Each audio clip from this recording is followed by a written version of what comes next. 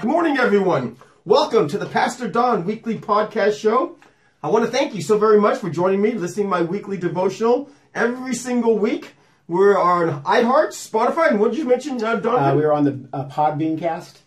I've never heard of that, so thank you for doing that, because you did it. Yes, which is kind of like Spreaker on a different platform. Hey, that's awesome, man. Now we're on YouTube. We are everywhere, in many different places, so there's no excuse where you cannot pick up the Pastor Don Weekly Podcast Show. Each and every week, I bring you a teaching from God's Word in order to build you up in Christ. Amen. But before I start my opening remarks, I've already said hi to Don. I want to say hi again. How are you today, my friend? Doing great. Sunny days have started to come, but they say we're having a storm coming. Oh, huge one. Wednesday and Saturday is supposed to be a big rain. How you feeling? I'm feeling great. Well, I'm not feeling great because the cold really affects me really bad, and we are encircled with snow even on the hills. Oh my gosh, it's beautiful. Even on the hills, beautiful. Yeah, gosh, it's gorgeous. Beautiful. I mean, it's beautiful to a sense to where you're like, you know. Oh, I know. I mean, I'll tell you, the view is beautiful, but I don't feel great for the people that's got to drive in that place. It is really tough. Anyways, let me get started on my opening thoughts. You know, last week I introduced a Christian term called discipleship. Now, a disciple of Jesus is basically a follower of Jesus. So anyone who has put their faith in Jesus Christ for the forgiveness of sins is what they call a follower of Christ. But are you and I truly following Jesus every day? You know, we have said that we want 2019. My theme for this year is that we want it to, number one, be our best year ever. Yes. And the only way, in my opinion, and Donovan's opinion, that we can accomplish that is by living a righteous life for God. That means that we live each and every day that God blesses us with for Him. And that is what discipleship is all about. As I mentioned last week from Luke 14, Jesus taught us that in order to be His disciples, we need to put Him first above all relationships, including our own relationship. We must also realize that following Him will bring persecution from the world to our lives. Jesus made that clear in His Word. Today, we're going to take a closer look at the basic requirements of being a disciple of Jesus. So, first of all, in order to be a disciple of Christ, you must be a committed Christian. That's the number one priority. Let me explain what a committed Christian is all about.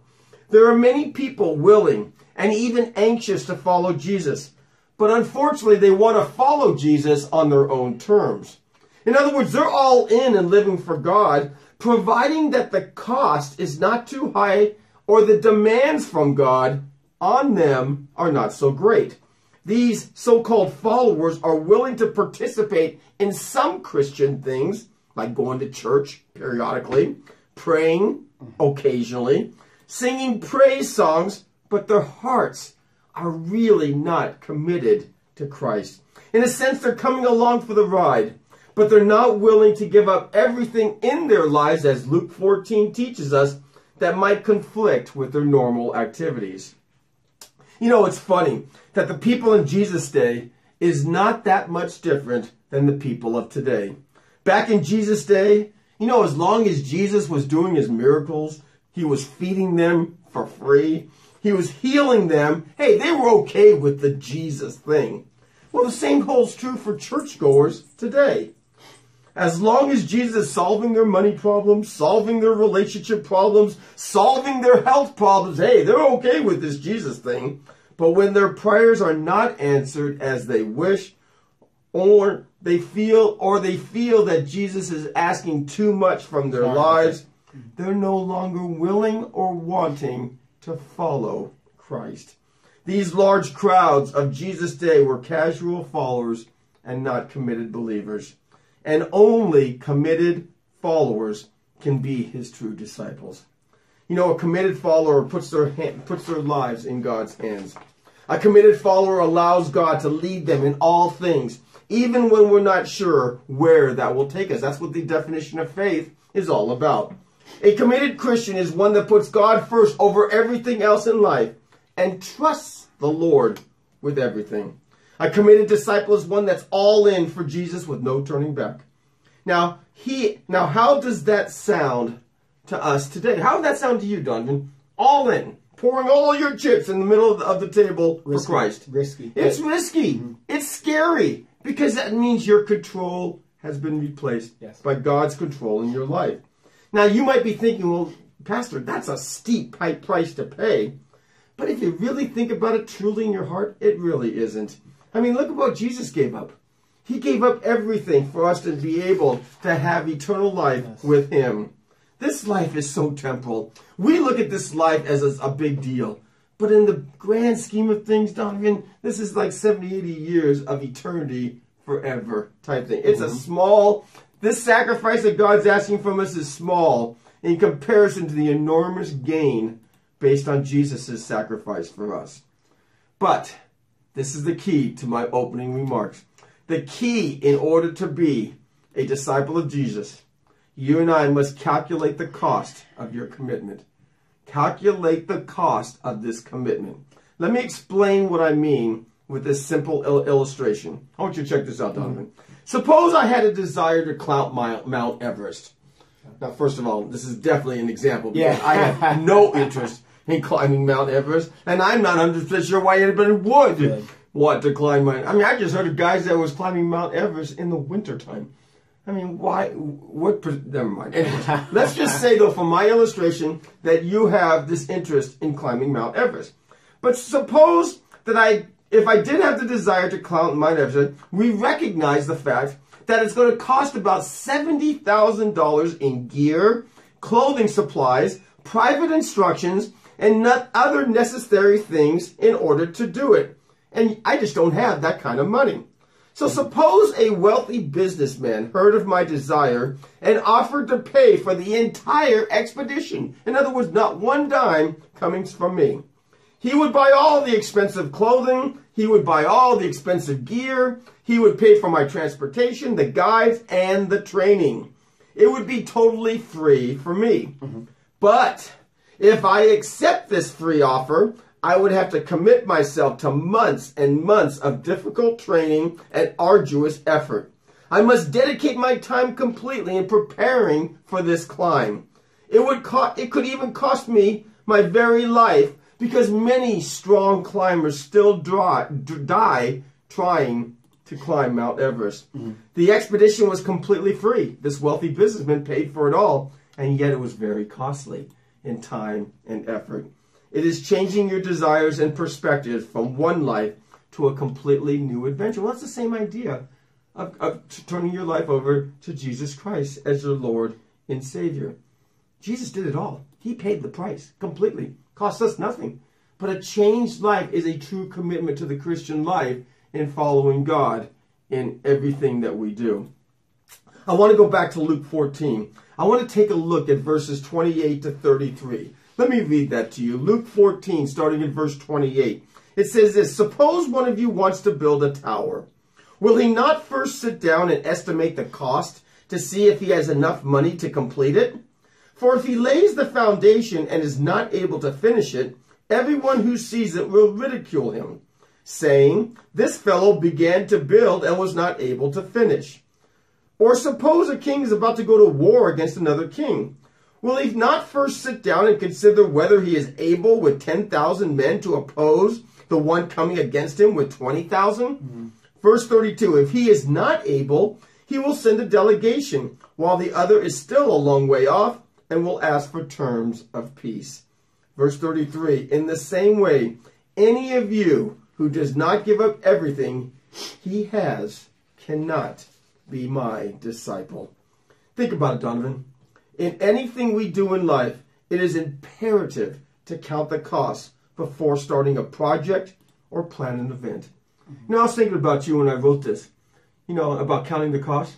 I guarantee before you did the renovations on your house, in regards to the outside, the landscape you're going to be doing, the inside of your house, I guarantee before you even started that project, you counted the cost of what it's going to cost you. Materials, labor, time, feasibility, everything, didn't you? Yeah. Before you actually started. That's smart. You don't go into a project, without counting the cost first. That's what life is all about. You always want to make sure that you understand everything that is involved before you go full bore into it. In other words, it is imperative to know and understand all the rules completely before playing the game. If you don't, guess what, folks? the results will be disastrous. I got to tell you this story. Don, you got to listen to this. You'll enjoy this story. It's a cute story about a man who was sitting in a chair of a tattoo parlor in Harlem, New York. He wanted to express his love for his wife, Roberta, by getting her name tattooed on his arm. Of course, it's for Valentine's Day, which is this week. A lot of people are interested in getting tattoos of their loved one. He was over halfway through the procedure when he asked the artist, "How much will this tattoo cost?" The artist replied, "It will cost you $100. The man pulled out his wallet and noticed that he had only $80 cash with him. The artist stopped immediately with the tattoo, took the $80, and told the man to leave. The man went home and got in a huge fight with his wife, Roberta, when she noticed that his new tattoo read, "I love Robert." That's what happens when you don't calculate the cost first. You know, I'm going to talk a little bit more about calculating the cost and being a disciple for Jesus in more detail next week. What I want you all to remember is that being a disciple of Jesus is not easy. But let me tell you, it is extremely rewarding. There are many sacrifices that we need to make in getting from our sinful habits and living exclusively for God's Word. But the benefits are not only out of this world, but it's also part of this world in peace, joy, and love. Yes. There is no better life to live than the one to live for Jesus every day, no matter the cost. And Donovan, you and I both know the old saying, you get what you pay for. Yeah. When you pay the price of the sacrifice from this world, the benefits from God are priceless. Let's pray. Dear Heavenly Father, Lord, we again thank you so much for your word.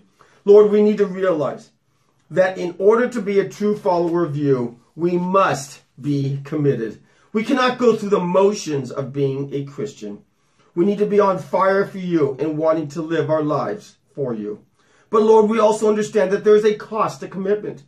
But the cost is minimal in comparison to the awesome blessings of living for you each and every day. As we continue to live in 2019, Lord, give us the strength to live completely for you. The temptations are out there in this world. Sin is everywhere. But you, Lord, are much bigger and more powerful than anything in this world. Lord, we submit it all to you and give you glory. In the precious name of Jesus. Amen. Amen.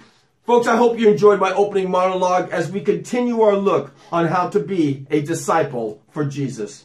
You realize that 2019 is almost 1/6 over. I mean, it seems like we just celebrated Christmas yesterday. Time flies so fast. We cannot delay our decision to live each day. We want this to be the best year, but we can't keep delaying the idea of committing each day to the Lord. Discipleship is a process. But if you don't start now, you may never start. And 2019 will be just like 2018 and the years prior. Now, next week, we will continue our look at counting the cost of discipleship in our lives. Trust me, folks, you don't want to miss it. As I say every week, again, I want to thank you all so very much for being a part of Reflections Ministries Facebook page. I hope you're continuing to read my daily devotionals as we are still fighting with Facebook all the time and trying to get it shared with all the different groups and all the different people. We are blessed. We're coming close to almost 3,200 followers, which is a blessing. And I thank you so much. We get almost 75 to 80 shares a day, which is a blessing, including the podcast, including the memes and the devotional. So thank you. Thank you for sharing it. Thank you for enjoying it. And continue to invite family and friends to like the page. If you've never checked it out, this is the first time you're listening to this show, it is Reflections Ministries Facebook page. Check it out. We've got almost 2 years worth of material in there. I think you will like it. And if you do, like it, follow it, and then, of course, share it with family and friends. I say this frequently. I'm going to repeat it again this morning. I continuously pray that these podcasts are building you up in Christ, and they're a blessing to you and your family. Discipleship is very, very important. It is the way that God wants us to live, not only for the commitment to Him, because the abundant life only comes through that commitment.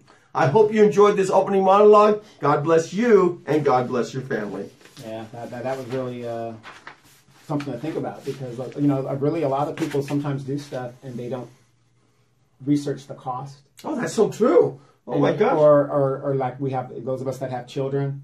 We know that our kids sometimes don't think everything through, and they put themselves in situations that were not beneficial to them, or maybe even to the family. You know, in the wrong place at the wrong time. You know, it's funny when I was in my business world, and you know, prior to 2008, we were building. My team and I were building a number of different resorts and a lot of different buildings all over the world. We probably had about 6, 7 projects going at one time.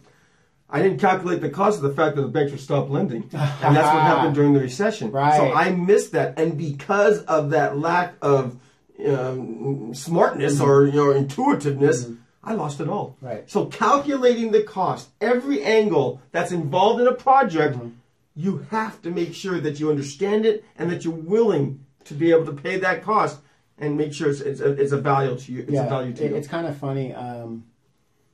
I teach my nephews and my nieces, as I try to teach them, but their parents are like, oh, that's a waste of time. One thing that I teach them, the game of chess. Oh, I love the game of chess. You know, because think about it. Not only does it teach a strategy, but it also teaches you before you make any move. A pawn in a chess game is a very powerful piece if you think. It's true. It's the smallest piece, most insignificant piece, but it does have power. It can be very powerful because you got to think ahead of how to use that pawn. Absolutely. Which goes back to kind of what you were saying. And if more people would learn the game of chess and how to do it. I mean, every piece that I use, I'm a defensive player when it comes to chess. I like to backpedal on. I didn't know you played chess. Oh yeah. Oh gosh. Yeah. Yes. When are we going to play? I haven't played chess in 20 years. I used to be part of a chess team long you're a time pro ago. then. Okay. Oh, Gotcha. Please. I used to have a chess move in 6 moves. About 60-70% of the time, I could get checkmate in 6 moves. Right. But I couldn't get checkmate probably at all against you. I'd probably I'm a defensive player because I would play against players like you that do it in 6. Yeah. So I had to learn to get out of the trap. The defensive moves, exactly. And and this sermon today, this devotional today, actually reminds me of chess and how I would try to explain to my nephews and nieces, anybody that wanted to play, in chess you have to think of all the ramifications that's going to happen with that piece before you move it, or it could be deadly. That's right. And it is really true. And I hear a lot of people, Christians, saying, well, gosh, that's a high price to pay to be a Christian. And I think about it, well, what's the alternative? The alternative is living in your sin. The alternative is living for your own sinful desires. The alternative is being with God. Yeah, that's better. Well, I just don't see that as better when the promises of commitment to Christ is joy, peace, and hope and love, and the benefits of living in sin is depression, hopelessness, and discouragement, and despair. And despair. I just don't see where the payoff is for the sin. But you know, a lot of people struggle with that because they want to be their own person, and they don't want to be dictated by what God teaches. Not realizing that we don't know what's best for our lives, but God does. He's already seen your life. He knows how you're what you're going to wear tomorrow, what you're going to eat tomorrow, when you're going to die. He knows it all. He knows you and I better than we know ourselves. He knows what's best for us. We need to commit to Him. The price is not high. Trust me, folks. The price is right. Yeah. Because God's plan for us is so much better. You know, and you say the price is right. I mean, what is He asking us? Us to love, number one, love Him above all else, and number 2, love each other as much as we love ourselves. And then number 3, be obedient to His word. That's it. That's all there is to it. You just got to do those, and it's not that hard because once you live that life, the benefits are just out of this world. I mean, I've said this so many times. I'll say it again. From a guy who's been both sides, a millionaire and not a millionaire type thing, the life is so much better. It is. Living for Christ and being not as wealthy than living outside of Christ and having money. So again, it's such a great thing to calculate the cost, but I don't want everyone to think, I'm telling you, you're getting a bargain by committing your life to the Lord. Right. Last week we and it got a little bit. It was interesting, some of the comments I saw in regards to the discussions that we had in regard. We're starting a little series in regard to looking at some of the sins in a progressive world. Basically, that's attracting the attention, a lot in 2019, and taking a look at how the Bible talks about it in today's world. I mean, what does the Bible say about it? a couple of weeks ago, we started looking at, first of all, the sin of abortion, especially because of the new New York law and others, state laws that are basically in Virginia and others that are talking about third trimester abortions, which, I really struggle with that beyond measure. But so we discussed that a couple of weeks ago. Well, last week we started to take a look at what we call the sin of homosexuality. And of course, I said it about 15 times last week, and I guess a lot of people did not hear this part about we're not here to condemn any human being. We're not condemning any woman or man who agreed to have an abortion against a child. We're not condemning a person that's gay or lesbian or a homosexual. It's not about the person. It's never about the person. You know why it's not about the person, Donovan? Why? Because I sin too. Is my sin, let's say my sin of anger or lust or whatever, any better or worse in God's eyes than your sin of homosexuality? The answer is no. A sin is a sin. So it's never about the person, but it is about the sin. And what you need to understand is we need to understand how God sees it, because there's no chance of repentance, no chance of forgiveness if we don't see it as a sin. If we just see it as a lifestyle that's just the way it is, then we'll never understand how we can be forgiven by God for that particular sin. Now, last week what I did is I gave you a number of verses, most specifically in the Old Testament, in the book of Leviticus, that basically talks about how God sees the sin of homosexuality. And it's not a mystery. Of course, God sees homosexuality as a sin. It's an abomination in His eyes. Probably the most famous verses, or the most famous story in the Old Testament, besides the activities before the flood, is probably Sodom and Gomorrah. You look at Genesis 19, it talks about the angel coming in to try to rescue Lot and his family. And then you read about the people outside his door wanting to have sexual relations with the angels. Yeah. And it's like, again, showing again, this homosexuality was so rampant even in the days of Abraham and Lot. And things really have not changed in today's world. A sin was a sin. Homosexuality was a sin back in those days. Homosexuality is a sin today. But here's what I want to talk about today, and I want to get in a discussion here with Donovan on this, is the idea of what causes homosexuality. Now, if you ask most people, especially people that are gay or are lesbian, they would say that they were born that way. Okay. They would say that they were born with a gene or something that caused them to be homosexual even at birth. And I struggled a little bit with that, and I mentioned it slightly last week, because God is very, very clear that, God created us. God knew about us even before we were in the womb. God created man and woman. We gave you a couple verses, Genesis 1:27, when it says, God created man in His own image. In the image of God, He created them, male and female. I followed that up with Genesis 5:2 that said, when God created man, He made him in the likeness of God. He created them, male and female, and blessed them. Well, if you and I, male and female, are created in His likeness, and you're saying that God created you with a gene of homosexuality, that means His likeness is to that gene. That tells me that He will create you in a way that promotes sin. Well, God is completely against sin. God cannot do that. It's against His nature. It's against His image. God can't say on one point that He created you and me in His image and then give you, this gene that caused you to be homosexual without any choice whatsoever. It's impossible. That goes against the nature of the Lord. So the idea when people say that it's caused at birth, I struggle with that quite a bit, because I know what God teaches in regards to His creation of us. So if that's not the case, and this is where I want to kind of get Donovan's opinion on this, then what causes the sin of homosexuality? Now, I tried to get some data in regards to how it seems like the last 15, 20 years, the idea of homosexuality has become more publicized, more rampant, more, you hear more about it. I don't know about you. I mean, of course, I'm an older individual. 50, 60 years ago, you rarely heard about most men or women coming out as being gay. Absolutely. But that doesn't mean that they weren't. It just means that it was not It was kept in secret. Yeah, it wasn't a big words. deal. I mean, you remember in high school, there was always that guy that you're kind of like, yeah. But everybody because yeah. And also because that it was deemed very, very negative. Taboo, right? Very taboo, exactly. So people, if they were homosexual, they stayed in the closet. They stayed behind, not wanting to publicize it to get persecuted. So there is no data because a lot of people never came out of the closet to be able to express that they were homosexual. But today, with the more liberal laws, greater tolerance, acceptance, and approval, we look at same-sex marriages, that's been already promoted today. Homosexuality in the military, right? That's also in today's world.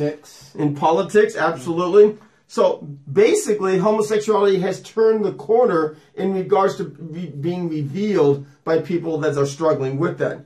But either way, one or the other, it's still not created by God. I have to make that crystal clear because it cannot go against God's word. So if I had to ask you this, Donovan, if I asked you, where do you think the idea of homosexuality, how does that evolve in an individual? What would you say? That's kind of hard, but I think it's just it's a perversion, or just it's a selfish desire within yourself. It's something that you choose to, it's something. Would you agree that it's a behavior, though? Yeah, it's your behavior. Okay. And please, everybody, don't condemn me for saying No, we're condemning the sin, not the person. Please, I'm going to continue to say that. But it's almost like every man's fantasy to be with multiple women. Right. You know what I mean? It's just a desire that you have. That's a sinful desire to have that relationship. Selfish, sinful desire. I believe that there's two main causes of homosexuality. And this is my opinion. This is not a biblical opinion. This is my opinion. And I would say it's environment and family. Environment and family. Let me talk about family first. Unfortunately, we've said this a lot on this show, the fact that the family has been deteriorating for the last many years. I mean, from single family moms to maybe even no parents at all, living with grandparents, to other things. But I believe, from a standpoint of homosexuality, that family can cause a child to get homosexual tendencies, maybe an overbearing parent type thing. How about if a child was sexually abused by a father? It works on your emotions, and it works in your mental as well. How about an absentee parent? Just basically being dominated by a male parent or a female parent, you become getting those type of qualities within you. So I think family plays a role in the idea of homosexuality. And I think it's again, not blaming the individual, but that's part of the behavioral patterns and learning patterns that we get as a younger child. But how about the environment? Raising a girl to be more like a tomboy type thing. And families that do that, treating their little boys, like little girls, giving them dolls, whatever, not conditioning them in an average what average little boys normally do. It happens. It's part of how. How about when you're isolated, ridiculed, persecuted, peer pressure? All those things can cause someone, behavioral-wise, to basically turn away from the normal means of attraction, male or female, and turn it towards something else, especially if you've experienced any of those kind of conditions. So, do I believe that homosexuality is a behavior? I do. Do I believe it's not a gene? I do not, because the Bible doesn't teach it. But I want to say it one more time. Homosexuality is a sin, but it's a forgivable sin. It's a sin that needs repentance. It's a sin like any other sexual, immoral sin. Now, the reason why I'm saying it this way is because the next 2 weeks, we're going to take a look at a couple other sexually immoral sins that is very, very acceptable in society today. But what we're going to look at, are they acceptable in God's eyes? The sin of pornography. They say that 1 out of every 3 men struggle with pornography. I believe that's true. And we're talking about as young as middle school age or even younger. And the question is, I've had asked Christian men and women this subject, and they say that even Christians, born again Christians, do not believe that pornography is a sin. They just say, hey, it's a no harm sin. But what is it in God's eyes? And then we're also going to look at another very sensitive topic, very sensitive, that a lot of families don't want to talk about in churches or in Bible studies because it affects them, and that's fornication, living with one another prior to marriage. You know, a lot of people says, hey, this is 2019. We're in a progressive society. That's what we got to do. We have to live together, make sure we're compatible, combine our finances. It's an ease of living. But what does God teach on that? What does God see in regards to that? So we're going to look at those sins in regards to pornography and fornication next week in regards to this. But I want to close a little bit on homosexuality, talk a little bit more about it. And I'm really interested in getting Donovan's opinion. Now, you got to understand something, folks. I don't prep this man on what I'm going to talk about. He knows I'm going to talk about, the sins, but I don't prep him on questions because, that's what makes this show so great. I mean, he's on the spot. He puts me on the spot, and we both enjoy that. But the one thing that I struggle with, and I really want Donovan to think about this and kind of give me his thoughts on it. Christians get persecuted, and Christians get labeled as racist and other names by unbelievers in the world by our stance on the sin of homosexuality. Again, if we're judging an individual because of their sin, then that's a problem, because Matthew 7:1 is extremely clear not to judge people. Only God has the ability to judge because we all sin. If you're going to judge somebody else on their sin, then they should be able to judge us on our own sin. Exactly. So we're not here to judge a person, but I'm telling you, in the real world out there, in this Satan-led world, sin-infested world, Christian people get ridiculed and persecuted because of their belief, the biblical belief on homosexuality. But do you realize, Donovan, that the world, and especially the United States, do not persecute the Muslim religion on their stance on homosexuality? Let me give you a couple verses from the Quran that talks about homosexuality.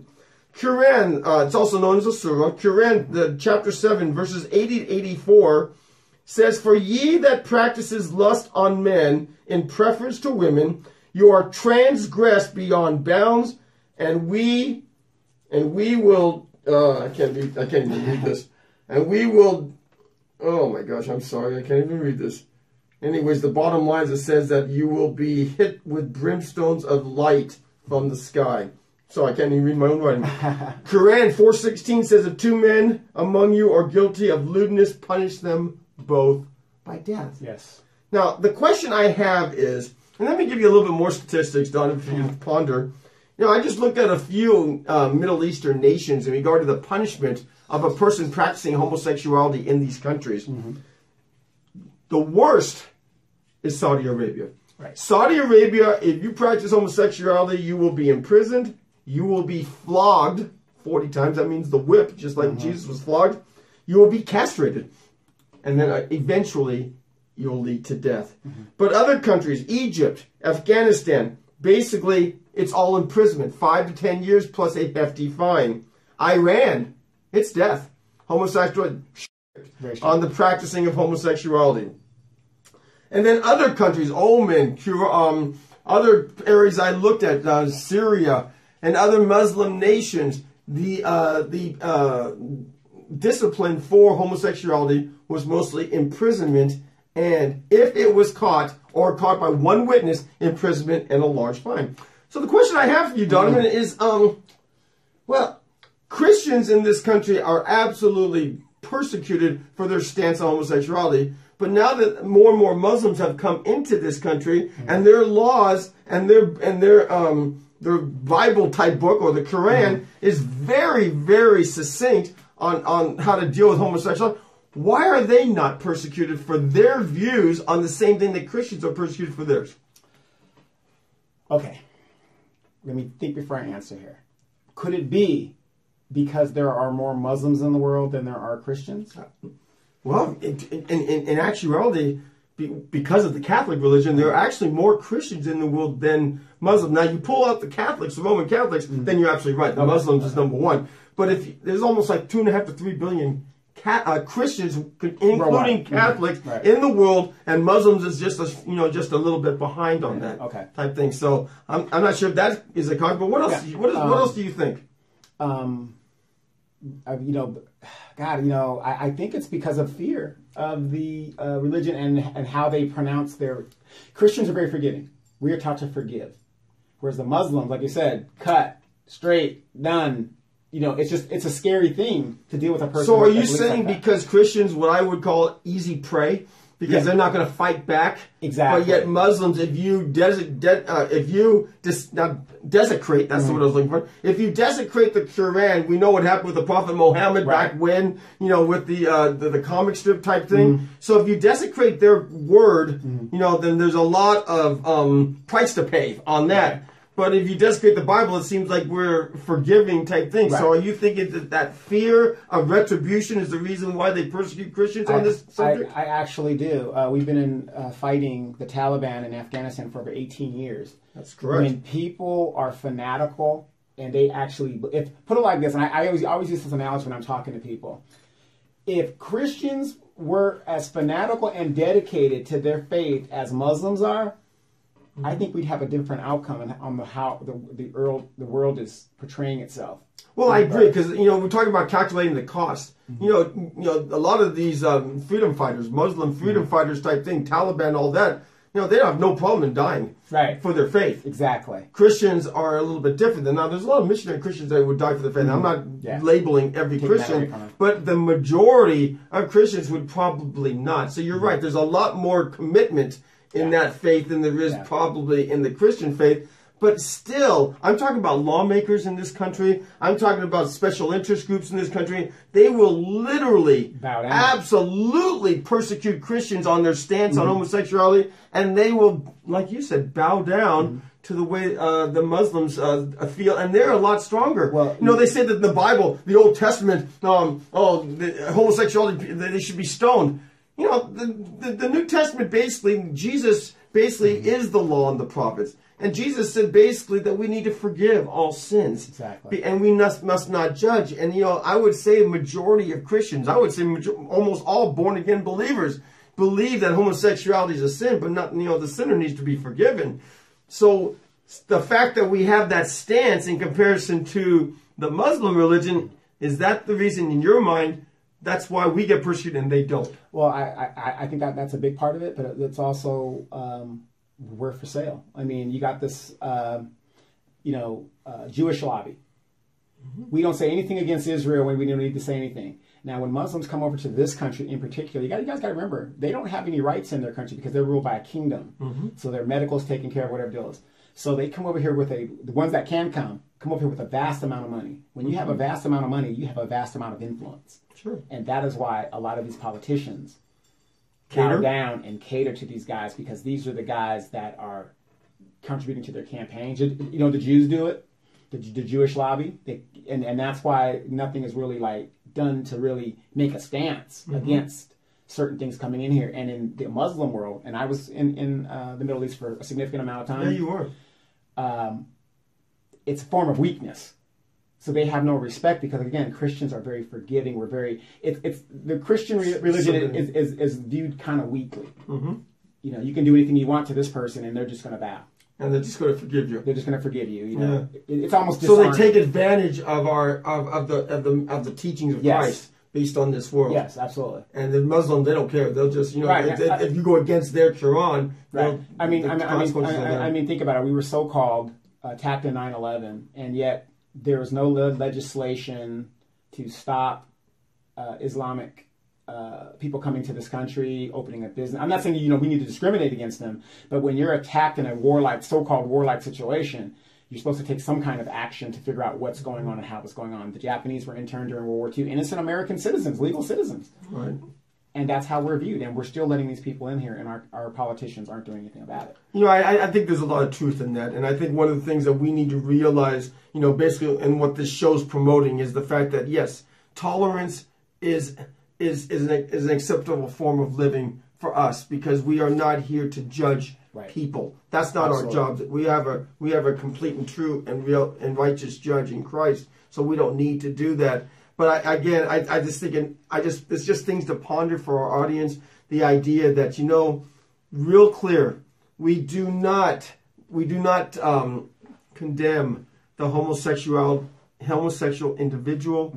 We condemn the sin like we would condemn any other sin that's called out in the Bible. We're going to be talking about a number of sins, again, sexually related sins next week. But if you have any thoughts or any questions or any comments, I love your comments. Some of them are not so nice and some of them are, and that's okay. That's the whole idea, because everybody has an idea, point of view, but the bottom line is still the same. The Bible is our guide. The Bible is our blueprint for life. So whatever the Bible says rules. It doesn't matter what I think, doesn't matter what anybody thinks, it matters what God thinks. And that's what we get from the Bible. So we will end this conversation on homosexuality. I hope it really opened up your eyes to understanding God's view of this sin, not only in the days of Lot, but in 2019. Nothing has changed. Remember, I told you a long time ago, the world is not that much different from the days of Abraham and Lot. We're all built the same, and we built the same for 6,000 years. So we need to understand that it's okay. It's okay that we consider homosexuality a sin, as long as we don't condemn the individual, and all we do is that we pray for them to repent from that sin. Amen. Amen. I don't know if you've been checking out. I've been promoting Pastor Don Meinberg, author. Oh, awesome. Yeah, we're starting a new campaign there called Ask the Pastor. What I'm going to do is I'm going to be sending out excerpts of the books and people's questions that they have for me in regards to their middle school or young high school kid that's struggling with certain issues. Most of them have geared around peer pressure. Some of them, I've got a couple of questions on fitting in into a new school or going to a new school from an elementary school. I really want your questions, because the idea, this book deals with 365 issues, but you may only have one. And you may only you only have one specific question that you need answered, and that's what we're there for. So all you need to do is go to my website, www.reachingnewheightsbooks.com, scroll down to the Ask the Pastor section, and just send me an email. It's confidential. No one will know about it. Your name will never be published. And let me see if the books can help you and help your youth in whatever situation they're going through. And again, like Donovan says, my Facebook page is Don Meinberg Author. It's the name of the Facebook page. I'm promoting the books there, but I'm also giving you vital information and some insight from what the book is all about and topics that we discuss. Hopefully that it will be a blessing to you and your young ones. So anyways, yeah, please check it out. Don Meinberg, Author. It's a really a great book. And like I said, a lot of people say, well, I don't have a middle school child. I don't have a young high school child. Yeah, but you know somebody that does. Everybody does. You got family members, you got friends, you got acquaintances, co-workers. Everybody knows somebody that has a young teen that's struggling. This book is for everybody. It's not just for Christians. It's for everybody, but it does give a biblical insight to answers to those issues. Exactly. And also, real quick, if it's kind of cold out there, and I've been telling people, you got animals. Just because an animal has fur on it does not necessarily mean the animal does not get cold. So if you find a stray animal that seems to be, they're finding a lot of frozen animals. Yeah. I noticed that Belle is well dressed today. Yes, I got to take care of Belle. He's well dressed, looks nice and warm and stuff. Absolutely. We not only have to take care of our animals who's out there, struggling in the cold. We have to look at our homeless too. Yeah, the people. A lot of homeless people that are still living on the streets in the 25, 30 degree weather. Not only we need to pray for them, but we also give tangible help. Coats, jackets, mittens, socks, things that can be a blessing for these folks that are still living in the streets. Never stop praying, but also tangible help.